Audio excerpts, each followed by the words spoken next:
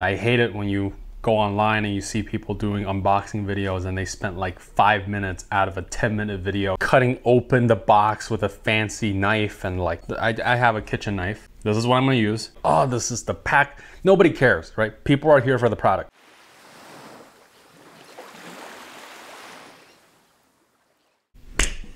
Hey, today we will be upgrading our Brompton bicycle into an electric bike. There are a couple of companies that sell conversion kits. I decided to buy a kit called the NANO. Unlike the Brompton Electric, which is what Brompton makes in-house, the NANO is this kind of mixed bag of different parts that you're piecing together. They provide you with all the materials that you need, but ultimately it's created from sourced parts. But from the reviews I've seen, it's really designed with a lot of care. There are people with thousands of miles on a NANO Brompton with no issues. And one of my favorite things about it is because you buy the battery separately from a third party, you can buy as big a battery as you want. So whereas the Brompton Electric only offer up to 6 amp hours of battery, my NANO kit will have a battery that is 20 amp hours. And so this thing will keep on going for 80 plus miles.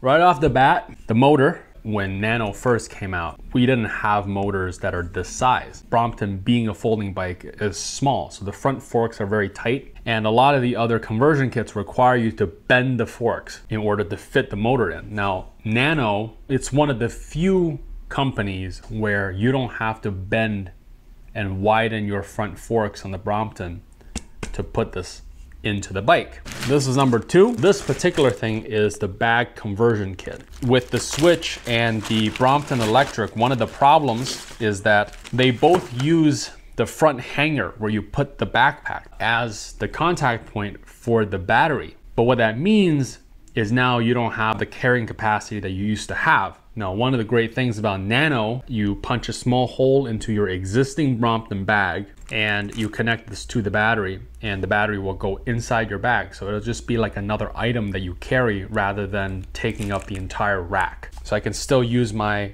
bag that I purchased with the bike. So next we have the NANO controller, very nicely packaged in this little pouch that you attach to your bike. You have this computer that controls your speed. Also, of course, you have this cog which goes around the crank of your pedal. So as the pedal arm swings around this fixed position, it measures how fast you're going, and that tells the computer how much kick it's going to give to the motors. Next, we got the bag called the fitting kit.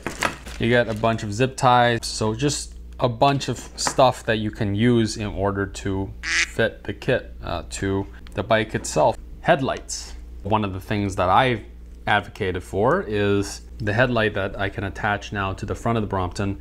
They also have a tail light as well. And so both of these will be hooked up to the battery. When you start pedaling, they light up. This is that battery adapter for the bigger battery. 2021 fitting instructions. You get this full booklet of what to do with what piece. There's something so charming about having a booklet. Now, the last piece here is the battery itself. Oh, wow, okay. That right there is the Hylone battery. This is the same battery that you see being used on basically every delivery e-bike. I mean, there's so many out there that I think the quality would be pretty good. So the first thing we're gonna do here is actually take off the front tire. On your Brompton, there should be these little caps that cover the nuts. So I'm just removing both sides here. Let the air out of the tire. Remove the axle nut and set it aside. I recommend getting a little bowl, put your parts in it so you don't lose it. Unhook the wire form from the axle. So this, I think, is the wire form that holds the fender to the wheel. And now it should come off. Remove the wheel with the little elbow grease here. So here we have the motor of the NANO Brompton. The motor wire has to be on the left side of the bike. Now hopefully I don't have to widen the forks. Ho, yes! Yo, that is a perfect fit. Like a fucking glove. Check that the brake blocks are not proud of the wheel. You see that pad has to be flush with the edge of the rim. If anything, maybe I need to lower them just slightly. Now you can see that it is flush against the rim. Fit new rim tape to nano motor wheel rim. So this is the rim tape. Smooth side up. Come on, buddy. Whew. So refit the old tube. Now, I definitely want to reuse this because apparently it's very puncture resistant. So I want this on the new bike. Once you get 2 of them in and you have a little slot on the other side of the tire lever, you have this hook. Hook it in to the tire and then just pull it along. It gets your tire out. The way I do it is I put the nozzle in first. So I just go along the rim here. All right, so now see, one side of it is seated, the other side is still not. What I like to do is just use my fingers and go along the sides here. And just like that, pops in. So now we're gonna put everything back. Come on, come on. Okay, that went in. We put the wire form. All right, now we tighten everything. All right, so the hub motor is installed and the front tire is on now. The next step here is to install the controller, which we have to mount on the block right here. We need to replace this block that comes with the Brompton here. And that is off of there. This is the new one from Nano. Okay, so now it's going in. It's now on. Hook this Velcro strap around the main tube. There it is. That's the Nano controller installed. We got the pouch fitted on the other side here, and we got to fit the motor wire now to the controller, and it's really just plug and play.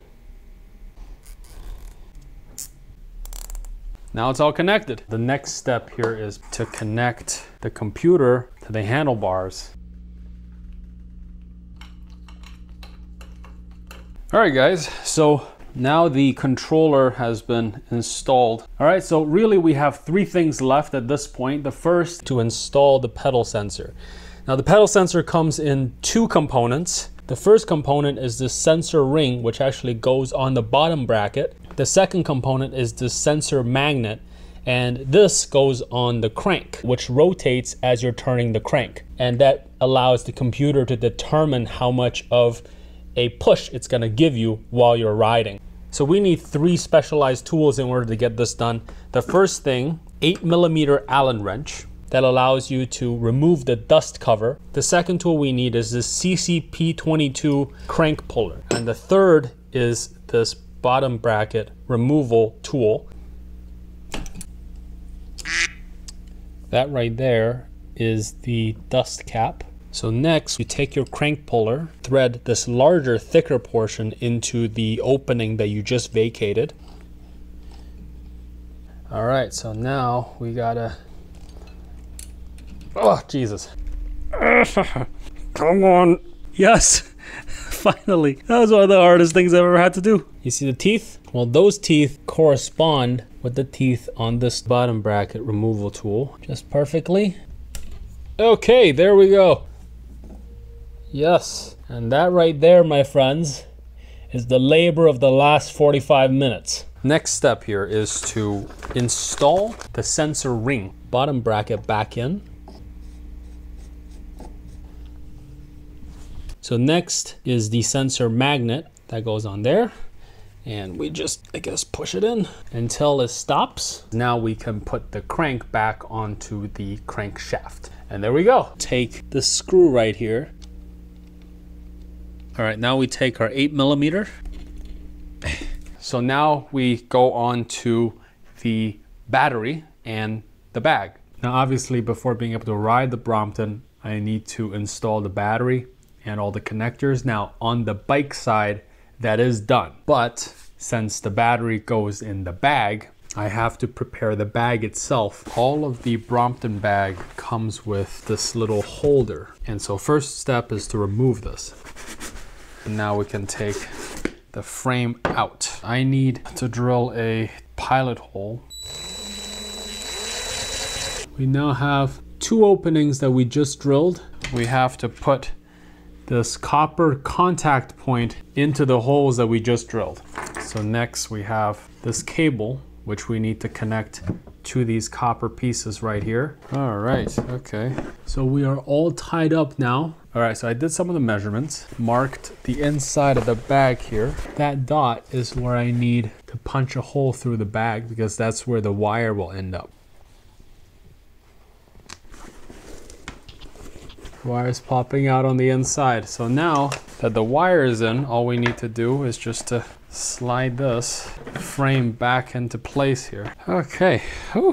One of the last steps here was build the plug itself that we're gonna put into the battery. Take the cap, put it over the wire. We take the cable grip over the wire. And lastly, we have to use the screws inside here to hook these wires permanently to the plug head. All right, so that's the plug. The bag complete.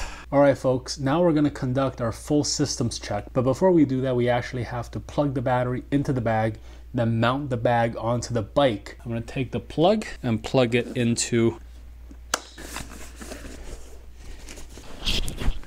It just clicked into place here. All right, so this is the moment of truth. If everything works, it should spring into life. I just saw it on the camera. Bro, everything is working, everything is on. Jesus Christ, that is awesome. Okay, so the connectors and all of that, everything is good. Whew, dude. Let us give it a shot now.